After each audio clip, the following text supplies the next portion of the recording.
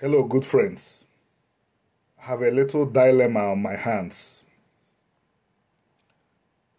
I've been thinking about something I read about so many years ago.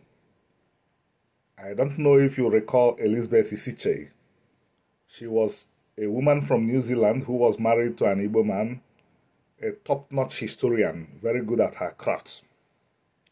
In one of her books about history and religion, she mentioned that the Igbos were probably the only people who converted their instruments of war into an instrument of peace.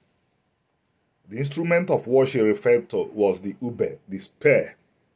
The instrument of peace was the aloe.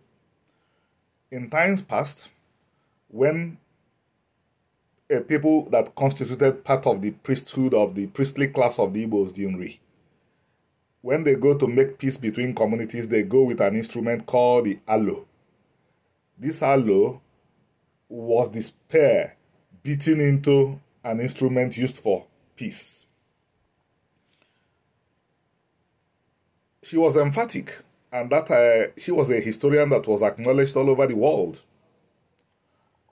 I've been thinking about this. If this happened in any other part of the world, every history in the world will be talking about it. But this little detail, if we would call it little, is hardly mentioned by Igbo historians and mentioned by historians from other nations. Nobody talks about it, about a nation realizing that war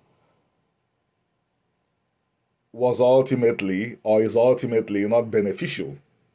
But the dilemma I have on my hands now is, if I want to talk about this and I say that the Igbos converted instruments of war into instruments of peace, would people understand that I am referring to the ancestors of the Igbos?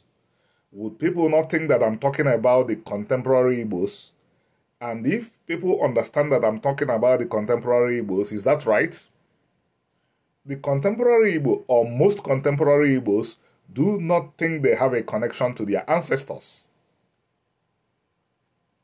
They are not proud of their ancestors. Even this afternoon, an ignorant Igbo person thought that the ancestors of the Igbos were naked. So the question is, what is the proper way to present this? Do we say that Omenana converted instruments of war into instruments of peace? Or do we say that the ancestors of the Igbos converted instruments of war into instruments of peace? Or do we just say Igbos? If we say Igbos, people will think that contemporary Igbos did this. And as far as I know, less than 1% of the Igbo population have any respect for their ancestors and for their own culture and religion. So, if you follow me on YouTube, Twitter, Facebook, if we talk by phone, help me find a way around this dilemma. What is the best language to use when talking about this great achievement? By the way, what made Isaiah unique? I mean the prophet Isaiah, the Hebrew prophet. He prophesied about a time in the future when nations will no longer go to war.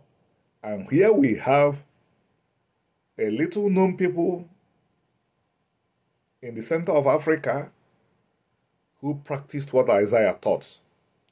And history does not talk about it. Thank you.